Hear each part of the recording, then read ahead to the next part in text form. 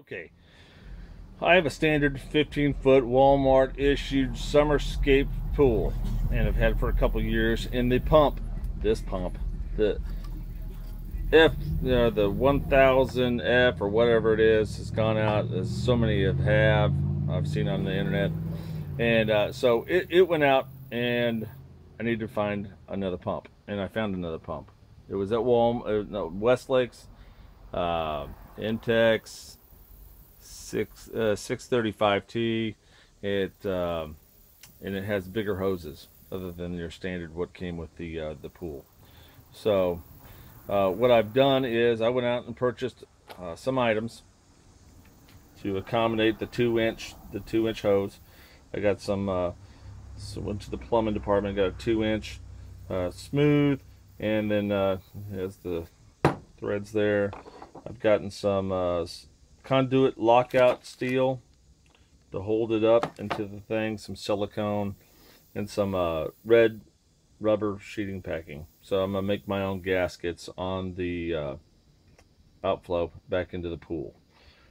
So what I've done first here, and I'll make another video, I've taken my hole saw and I very carefully went down into it and made the hole, and then I'm removing these with my knife so I can get a good seat here.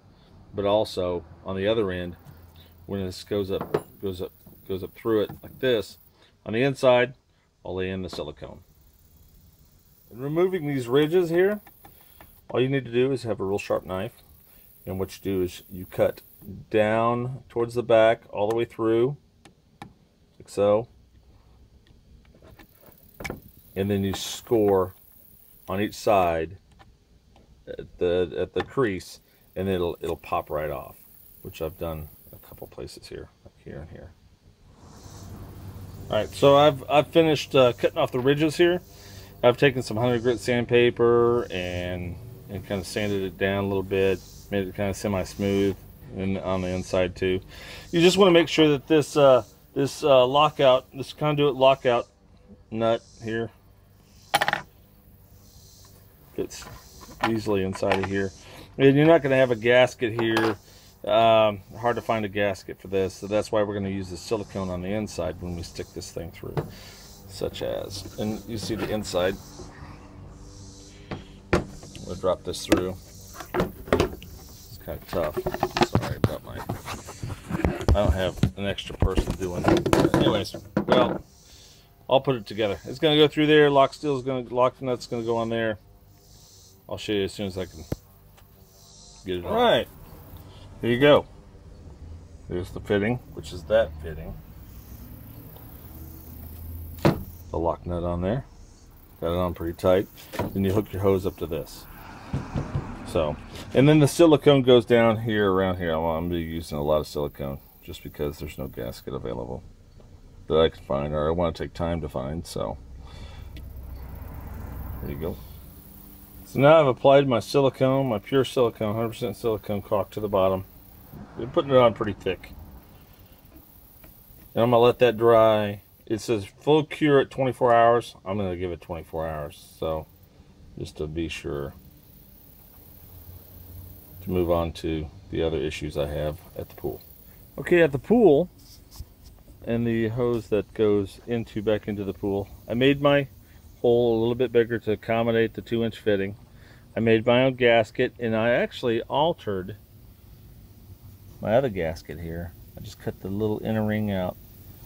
We'll see how that works once I test it, when I get it all hooked up. Hopefully there's no leaks.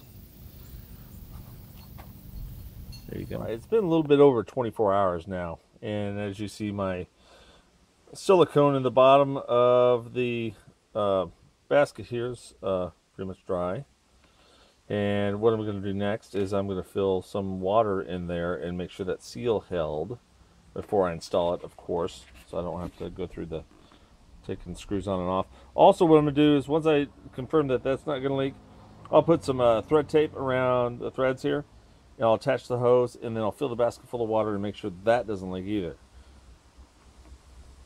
Okay.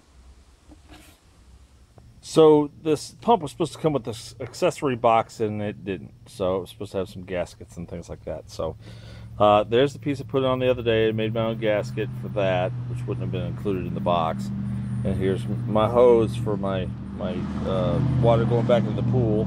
Now I had some gasket material, so I went ahead and made my own gasket. It's kind of crude. I had to make my own gasket on the other side where it comes down into the pump, and that seemed to be watertight. So hook this up. I put some more thread tape on this too over here, and we'll test it and see if it works.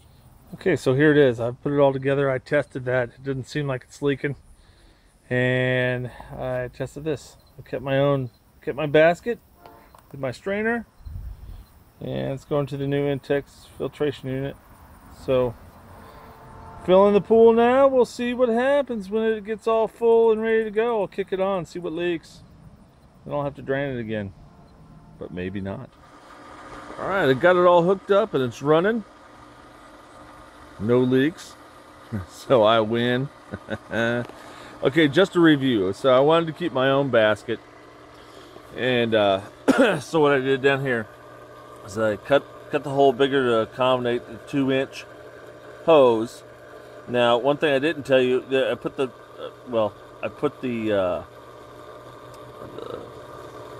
plumbing piece in there, and in here I had to make my own gasket. You just can't hook it up. You've got to put a gasket in here.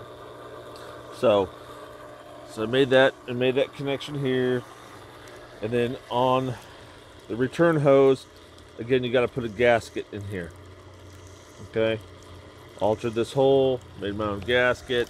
I used the existing gasket here, altered that, and that should be it.